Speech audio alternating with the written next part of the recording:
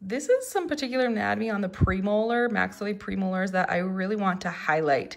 So if you can see the tooth, 2 roots for the maxillary, and you notice interproximally there are some fossas, right? You can kind of see that down.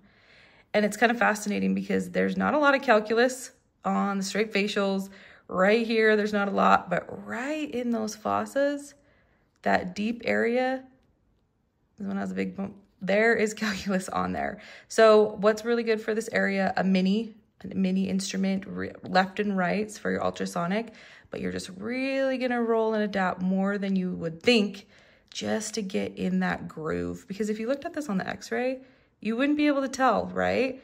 But if we roll just a bit, we can see how deep that little indent is. So maxillary premolars, especially towards the mesial, you really want to roll those guys and get in that dip.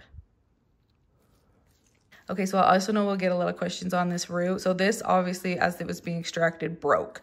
So the root tip after that was taken out surgically and it wasn't left in the patient's skull. So that usually, this is a typical root fracture as an extraction was happening, which makes sense. There's not a big decay. I mean, it's just kind of a bummer that this nice thick root was in the skull and then it broke as it came out.